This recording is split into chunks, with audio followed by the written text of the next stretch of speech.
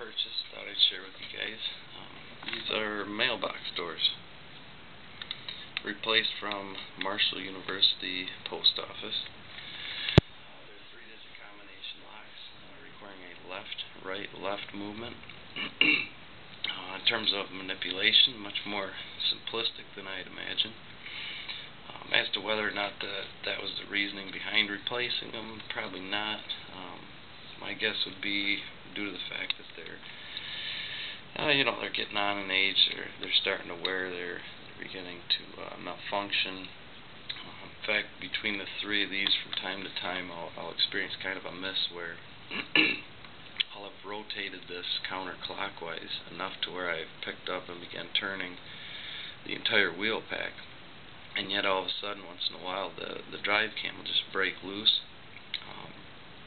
just freely spinning for 2 or 3 revolutions before it finally picks back up and engages those wheels. But at any rate, I thought I would manipulate these first two, attempt hopefully to explain in an understandable manner what's going on.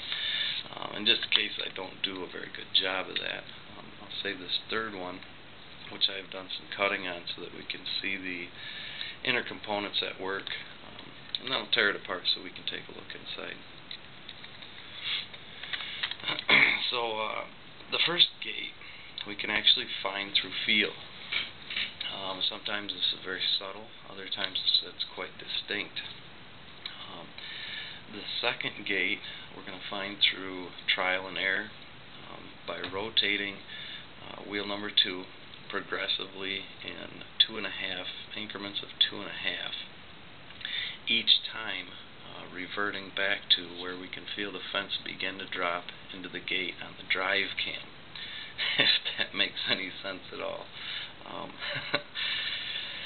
So we'll know when we've properly aligned gate number 2, because when we go back to that drive cam, the fence will very distinctly drop all the way down, and we can then retract that latch.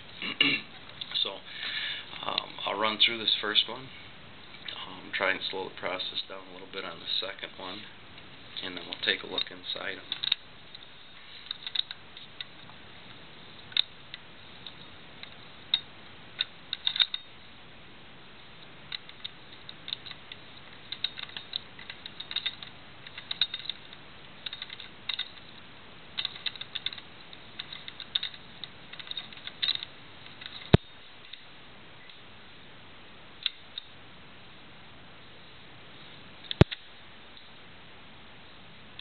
So we're going to clear the dial. As I said, we're feeling for that first gate.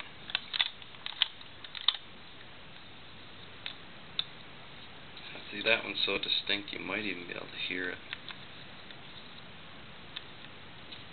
47-ish. So opposite direction, always past our first number. We also know that the first 2 digits of a combination are not going to be relatively close to each other, so we could safely start 5 beyond there. So we'll start with 40. As I said, increments of 2.5, so it'll be 40, 37.5, 35, and so on. But each time we're going to revert back to where we can feel that drive cam.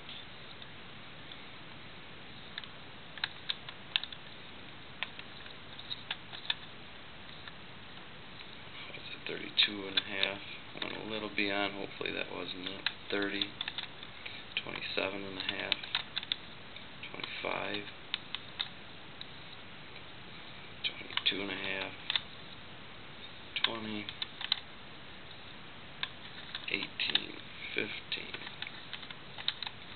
13. So you can hear that fence drop all the way into the gates.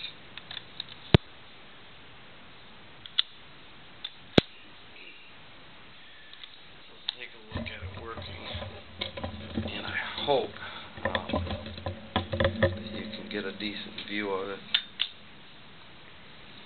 This camera is shit.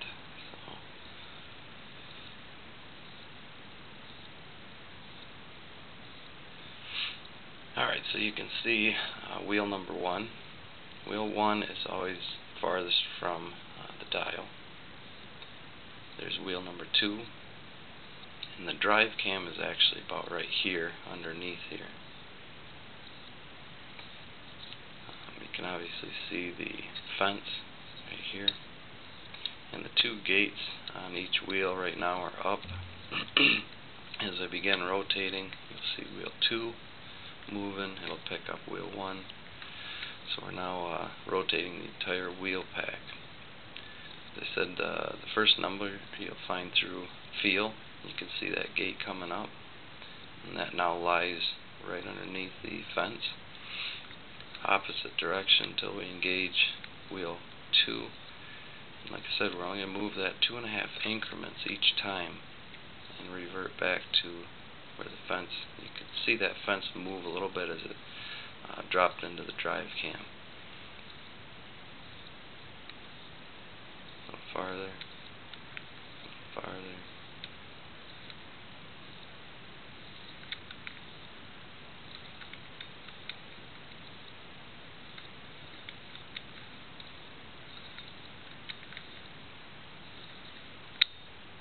And it then drops in, and we can retract. So let's take a look inside it.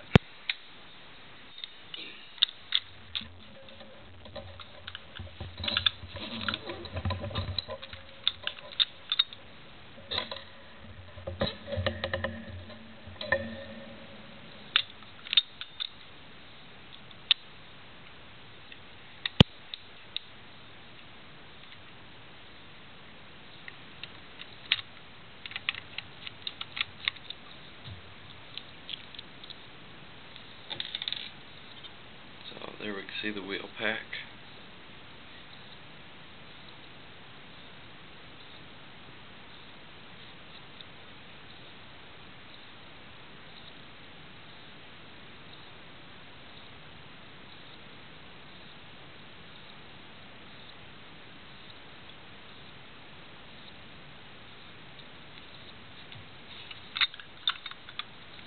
And here we can see the